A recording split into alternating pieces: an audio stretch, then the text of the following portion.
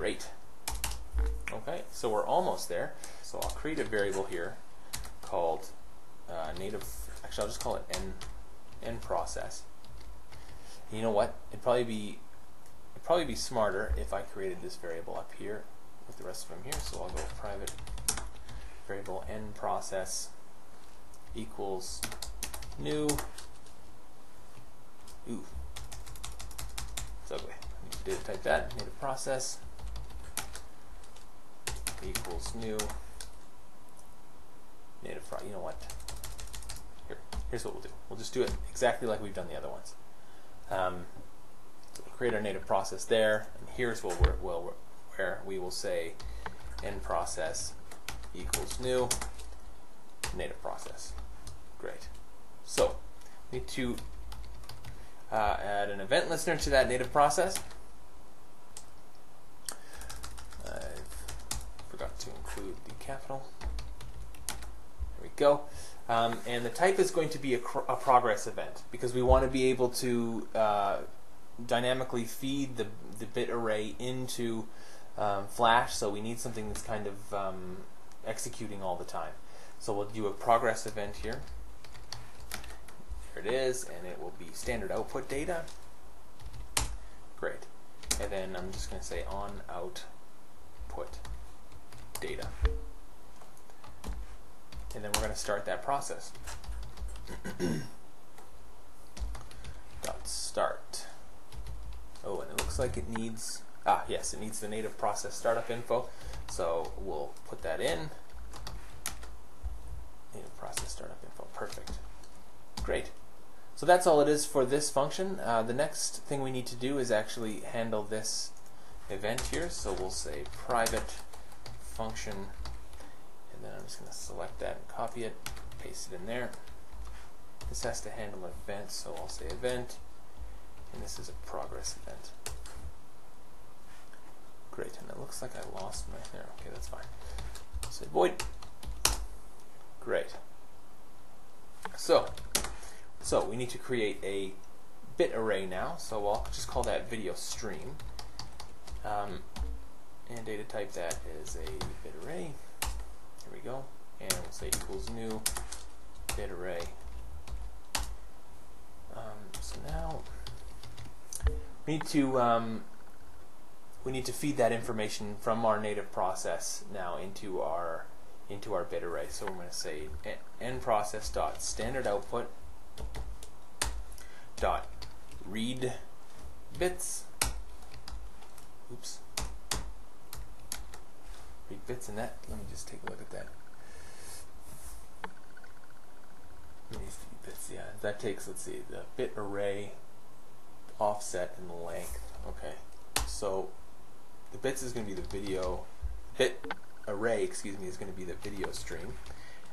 I'll just say 0 for this. I'm not 100% sure about that, but I'm going to say native process dot standard output dot bytes available. There it is. Great. Okay. Now we're going to say the network stream, and we're going to append the bytes here, and we're going to use our video stream for that. Whoops. Okay. So now there's a heap more event listeners that you probably should be adding to this native process to handle different kinds of errors and everything. But like I said before, this is the bare minimum that we need to make this work. So this class is actually done. This will probably, hopefully, if we cross our fingers, this should probably work. So let's set it up over here and get this going. So the first thing I'm going to do is actually add some Swift data to this, just so we have a nice size. I'm going to say Swift, and then I'm just going to set a width and height here. So I'll say width equals, we'll set it to 720, and the height equals, strange. Oops. We're going to set that to, just set that to 480. So we have a nice, nice size video player there.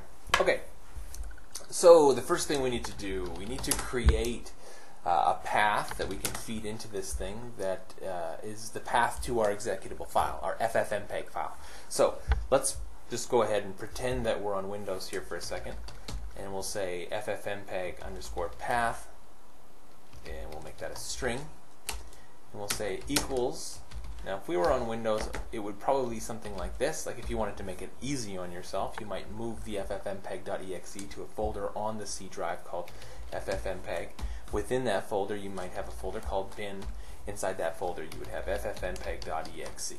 Okay, so that's how you'd get that to work. Just make sure that you put it somewhere simple like this so that you don't have to type a huge URL here.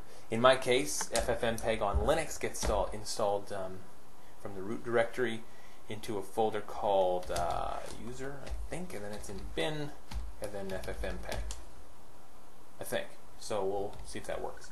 The next thing we need is a path, again, to the video we want to play. So we'll create another path here called video underscore path, and we'll make that a string as well.